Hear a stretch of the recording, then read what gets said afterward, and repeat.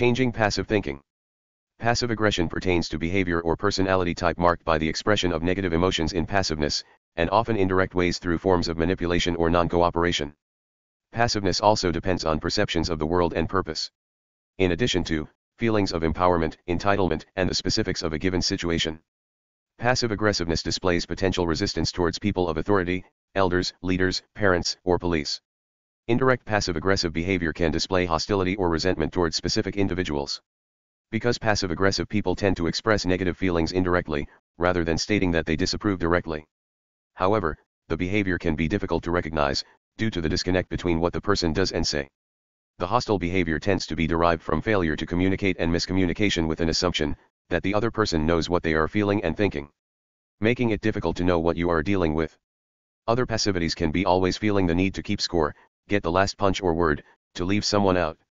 Complaints of injustice and lack of appreciation, disguising criticism with compliments, punctuality problems, resenting the advantage or demands of others, and stubbornness with an indirect request.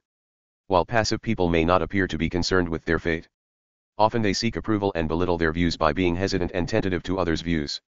They have trouble committing to a position, and basically, are willing to just let the chips fall how they may. Due to believing luck is the measure for success, they put others' needs first and tend to say yes when they prefer to say no. Generally, they don't acknowledge that the outcome of failure, and not being accountable for actions will result in a less divine destiny. They often are childlike and demonstrate an unwillingness to resolve disputes. The person may often feel a need to have the upper hand, so they use ridiculous tactics to achieve what they want.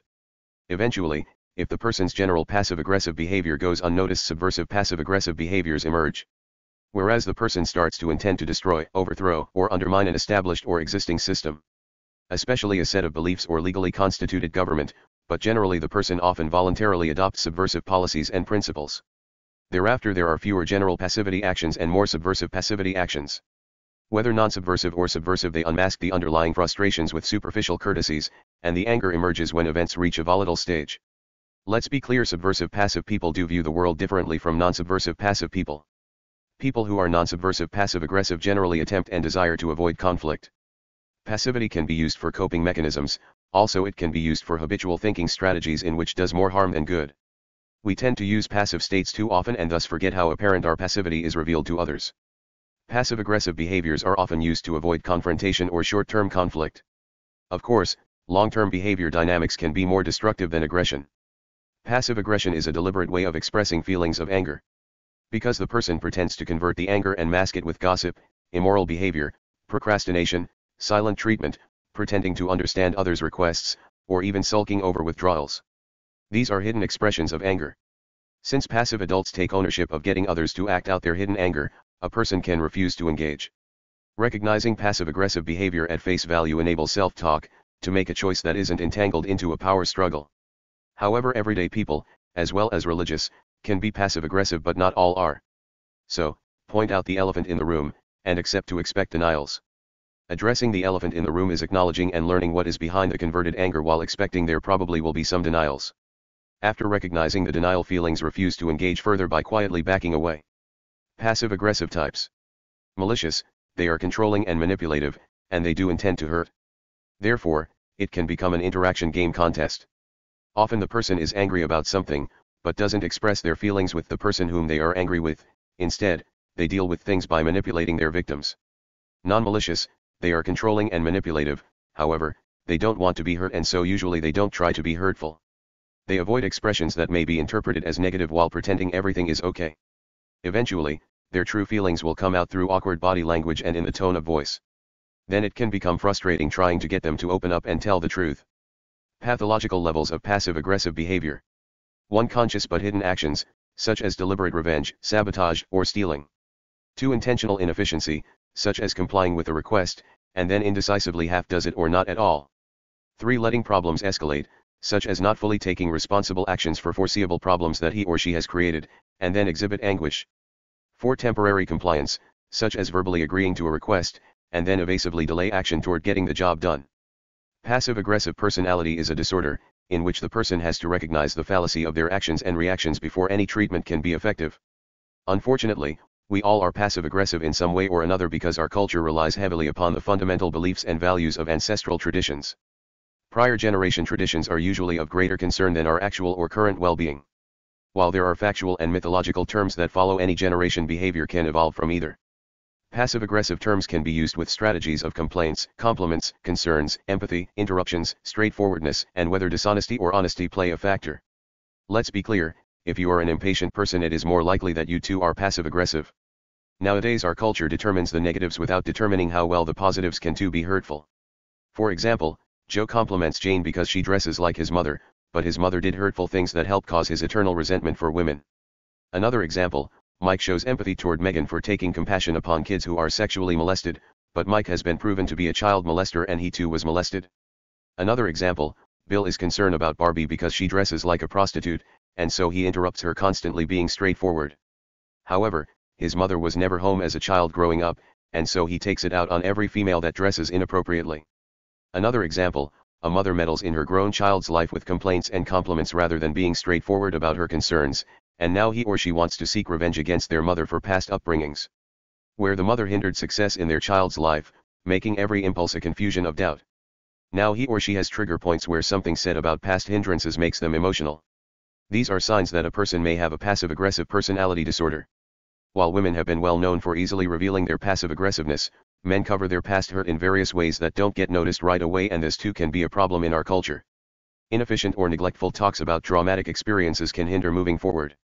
However, once you have had a chance to be heard straightforward, you don't let the traumatic experience remain an open wound. You make plans to move forward, without hindering others around success.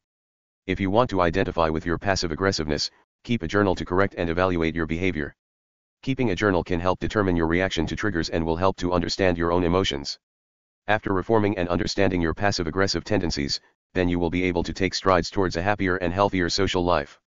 Changing perceptions. To change our perceptions, we must first acknowledge what is a perception. It is the act or faculty of perceiving through the mind or senses. Perception is recognized as a single unified awareness derived from sensory processes while a stimulus is present, in which it can be immoral or moral discernment about oneself, involving personal beliefs, character, experiences, reputation, and wisdom. That proves insight into one's capabilities and intuitive mindset. Be aware of first impressions, they can leave a lasting impact.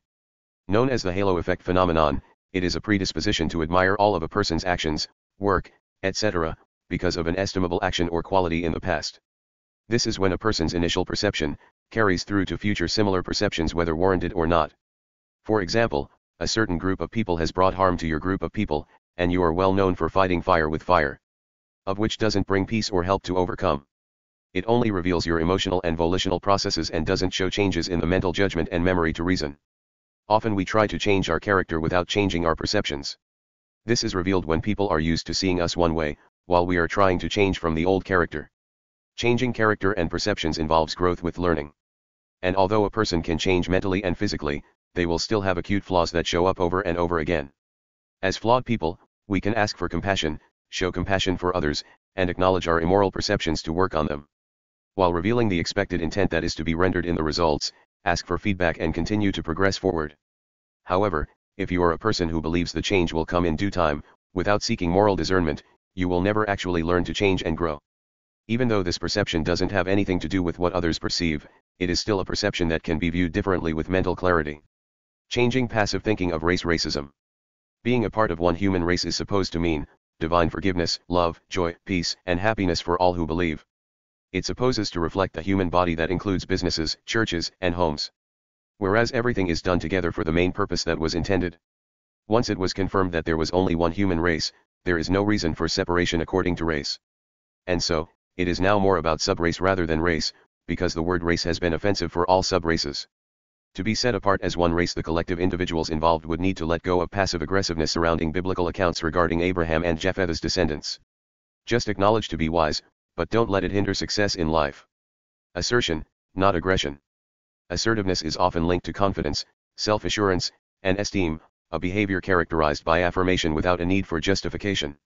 Whereas the person's point of view and rights are easy to communicate because the person generally thinks things through with logical thoughts.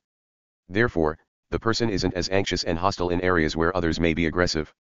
And basically, this is how to stand up for oneself in a non-aggressive way. Assertion, not aggression. Bullies get away with abusing their victims because they choose and pick people who are unable to assert or defend themselves when picked on. The inability to stand up for oneself generally makes everybody uncomfortable. Assertion means to speak up when others make demands that are unbearable to live by, and make suggestions or requests to rule out the unbearable elements. However, one must overcome psychological traits such as anxiety, extreme passivity, insecurity, low self-esteem, and sensitivity to criticism. Self-confidence is revealed through its effectiveness in the world where experiences are appreciated. And sure, a person does need to develop social communication skills with colleagues and peers. Asking questions in a friendly and understandable way can help to talk about things that are necessary to talk about. If you are known for having high aggression days, exercise can decrease aggression effectively. Furthermore, leaving room for failure and rejection can help to overcome, so avoid overthinking the negative things because we tend not to overthink the positive things. Remember, there is always room for alternative responses upon your next response. Psychological emotional states. Psychology is the science that explores the human mind. It is a systematic study of different phenomena such as attention, behavior, cognition, emotion, motivation, perception, personality, etc. The mind is studied for theoretical analysis of the complexities, as well as understanding the practical application of obtained knowledge through the studies. The mental behavior is analyzed and interpreted to create a knowledge pool encoded in different psychology words related. The different psychological meanings and terms help learn about this field that studies the human mind. Psychologist believes that behavior can be the product of a series of psychological states, and behavior interactions between either sequential or simultaneous mental states may play a factor. While sequential is characterized by the regular sequence of parts, simultaneous is existing, occurring, or operating at the same time and concurrent. Some of these states occur in such a series, and may not themselves have behavioral expressions. Whereas the organism functions of the psychological states run parallel, extending in the same direction, and equidistant at all points of inputs and outputs. These similar patterns of psychological states, probably are less problematic. The organism functions of the psychological states that don't have any similar patterns, probably are more problematic since they would carry their expressions with different inputs and outputs. A person's character depends on their overall internal state, and below are 20 psychological terms that psychologist uses to help determine active emotional states. These psychological terms you probably will never get to hear about. 1. Abjection. Abject is a human reaction to a threatened breakdown caused by the loss of distinction between an object and subject or other and self. The condition or state of being cast off, contemptible, horrified, servile, or wretched. 2. An act of humiliating another. 2. Aporia, the expression of a simulated or real doubt, as about where to begin or what to do or say. A difficult encounter in establishing the theoretical truth of a proposition, created by the presence of evidence both for and against it. The feeling people have in a world of information overload, where you are often bombarded with contradictory messages that seem equally true. Or when there is a lack of resources. 3. Compersion, it is feeling happiness or joy because another person feels happy and / or joyful. Also used to refer to polyamory. Polyamory is using the ability, practice, or state of having more than one sexual loving relationship at the same time, with the full knowledge and consent of all partners involved. The polyamory term suggests that religious beliefs, morals, and values have been used to determine its validity as it relates to the use of one's body with gender preference, marriage, and relationships. So, if you find that you are incapable of committing to a long-term relationship, or prefer the same gender, you would be considered susceptible to falling into the polyamorous state. 4. Dysphoria, an emotional state that can follow a variety of mental illnesses or physical conditions such as dissatisfaction or unease. It can refer to the state of not being comfortable in one's current body, particularly in cases of gender dysphoria. Gender dysphoria is discomfort, unhappiness, or distress due to one's gender or physical sex. The current edition, DSM-5, of the Diagnostic and Statistical Manual of Mental Disorders uses the term gender dysphoria. Previously it referred to gender identity disorder, making it clear that the person no longer considers the gender identity to be disordered, but rather the emotional state of distress which results from the gender identity. Symptoms may include anxiety, depression, discontent, fidgeting, indifference, malaise, or restlessness. The opposite state of mind is known as euphoria. 5. Enthrallment. Enthrall is to captivate or charm, and to hold or put in slavery, basically, to subjugate. It is the behavioral and cognitive process of selectively concentrating on a discrete aspect of information, whether deemed objective or subjective, while ignoring other perceivable information. 2. It is a state of arousal. A subcategory of joy, a state of intense rapture that captures your attention and elevates the mood to tremendous heights. 6. Euphoria. It is a feeling of confidence, happiness, or well-being, sometimes exaggerated in pathological states as mania. An intense elevated mood, beyond realistic levels of happiness. Many addictive drugs can cause euphoria. Certain natural rewards and social activities such as dancing, exercise, laughter, music, orgasm, religious fervor, or various forms of psychopathology can induce a state of euphoria. Euphoria is also a symptom of certain neurological or neuropsychiatric disorders. An intense euphoria occurs from the simultaneous activation of every hedonic hotspot within the brain's reward system. Example, a moderately talented executive joyfully explains his plan to take control of his company and lead it to industry dominance. It is semantically opposite to dysphoria. 7. Group feelings. Group emotions refer to the dispositional effects, emotions, and moods of a group of people. It can be seen as either an emotional entity influencing individual members' emotional states, top-down, or the sum of the individual's emotional states, bottom-up. Since these are intergroup feelings, they are feelings we can only have as members of a group. And often they contradict your personal feelings because you share in an intergroup feeling of enthusiasm, happiness, joy, guilt, or even pride, etc. A person may have an intragroup feeling, from one group to another, but that doesn't mean group feelings are any less powerful than personal ones. 8. Hypomania, a hypomanic episode, less than mania or under mania, including over 4 days.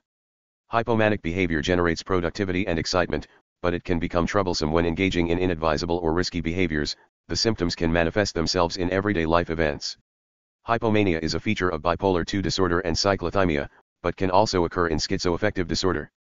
Hypomania is also a feature of bipolar I disorder. It arises in sequential procession as the mood disorder fluctuates between normal mood, euthymia, and mania. Some individuals with bipolar I disorder have both hypomanic and manic episodes. Hypomania can also occur when moods progress downwards from a manic mood state to a normal mood. Hypomania can be associated with a narcissistic personality disorder. Symptoms can include competitive, grandiosity, distractibility, hypersexuality or inflated self-esteem, outgoing, pressured speech, all while decreasing the need for sleep. The mania is of low intensity, a mood state characterized by persistent disinhibition and elevation, euphoria. It may involve irritation, but less severely than full mania. According to DSM-5 criteria, hypomania is distinct from mania in that there is no significant functional impairment. Mania by DSM-5 definition does include significant functional impairment and may have psychotic features. 9. Hyperfocus. It is an intense form of mental concentration or visualization that can focus consciousness on a subject, task or topic. In some individuals, various subjects or topics may also include concepts, daydreams, fiction, the imagination, and other objects of the mind. Hyperfocus on a certain subject can cause to be sidetracked away from an assigned or important task. 10. Intentional deception. Something did consciously with intent or on purpose, intended. Someone who participates in deception is dishonest and makes a participant feel uninformed regarding the true nature of the experiment. 11. L'esprit de l'escalier, no English word. The act of thinking of a response, argument, or clever comeback when it is too late to deliver it. The phrase can be used to describe a riposte to an insult or any witty remark that comes to mind but is too late to be useful after one has left the scene of the encounter. The phenomenon is usually accompanied by a feeling of regret at not having thought of the retort when it was most needed or suitable. 12. Mixed affective. Traditionally, a mixed affective state is formerly known as a mixed manic or mixed episode. It has both depression and mania state features such as despair, fatigue, morbid or suicidal ideation, racing thoughts, the pressure of activity, and heightened irritability that occur either simultaneously or in very short successions. 13. Normopathy. A normotic person who often feels unhealthy. They are fixated on having no personality and only doing what is expected by society. Extreme normopathy is punctuated by breaks from the norm, where the normotic person cracks under the pressure of conforming, and becomes violent or does something very dangerous. Many people experience mild normopathy at different times in their lives, especially when trying to fit into a new social situation, or when trying to hide behaviors they believe other people would condemn. The idea of normopathy describes people who are so focused on blending in and conforming to social norms that it becomes a kind of mania. 14. Phenomenal consciousness. Phenomenal is to feel highly extraordinary or prodigious, exceptional, cognizable by the senses. It is often contrasted with intentionally, and referring to the representational aspects of mental states. However, some mental states such as perceptual experiences have both phenomenal and intentional aspects. The phenomenal field, or self, is a subjective reality, in all of our awareness. The field of behaviors, experiences, ideas of equality and justice, images, objects, people, thoughts, etc. 15. Propositional attitude. The act of offering or suggesting a plan or scheme proposal to be accepted, adopted, considered, or done. A statement in which something is affirmed or denied so that it can, therefore, be significantly characterized as either false or true. It is a mental state held by an agent toward a proposition. Propositional attitudes are often assumed to be the fundamental units of thought and their contents, but being propositions they are true or false from the perspective of the person. Propositional attitudes' directions often are meant to reflect the world, and others to influence it. We can choose to accept, assert, believe, command, contest, declare, deny, doubt, enjoin, exclaim or expect it. 16. Qualitative, about or concerned with quality or qualities. Its main goal is to understand behavior in a natural setting regarding advantages and disadvantages through experience, influence, and social interaction, and issues with strength and weakness. When you have a certain kind of visual experience, there is a distinctive conscious character to the experience. Many mental states are conscious, and there is some distinctive way it feels to be in that mental state. When mental states have a distinctive conscious character, they are qualitative states, and the distinctive feel or conscious character is their qualitative character. When talking about phenomenal states and phenomenal character, those are qualitative states and qualitative character. The controversy concerns part of the relationship between qualitative states and representational states. Some representational states are not qualitative, such as having beliefs and values. One person may feel some kind of way about their beliefs and values, that another person may see entirely different, and then basically the agreement runs out. Some philosophers believe some qualitative states, such as perceptual experiences, are also representational. Other philosophers believe qualitative states are a certain kind of representational state. Also, they believe there are qualitative states such as bodily pain and sensations, that are not representational. 17. Repetition compulsion. Compulsion itself is a strong, usually irresistible impulse to perform an act repeatedly, especially one that is contrary or irrational to one's will. Repetition compulsion is something you experience fairly often. It is the urge to do something again and again. Sigmund Freud's definition of repetition compulsion is the desire to return to an earlier state of things. Occasionally you may have sinister repetition compulsions, where you feel the urge to do something destructive or unproductive. Something that will eventually make you feel like crap for doing it because you know it will turn out badly.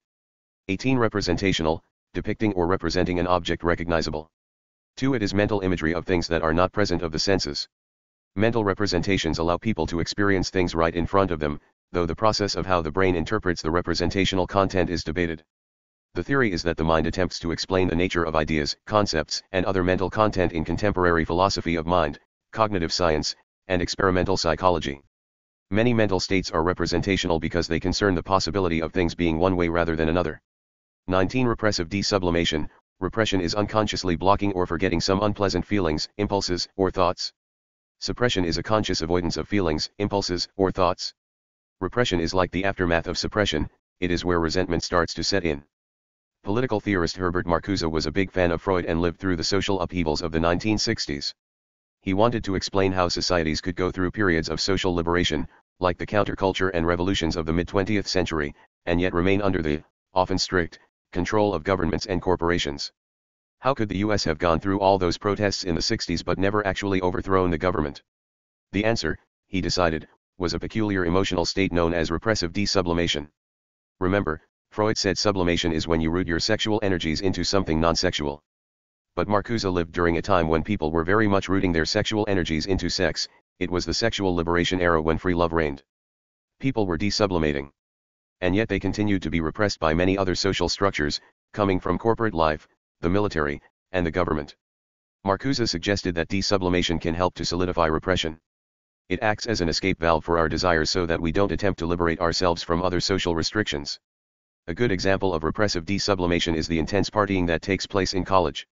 Often, people in college do a lot of drinking, drugging, and hooking up, while at the same time studying very hard and trying to get ready for jobs.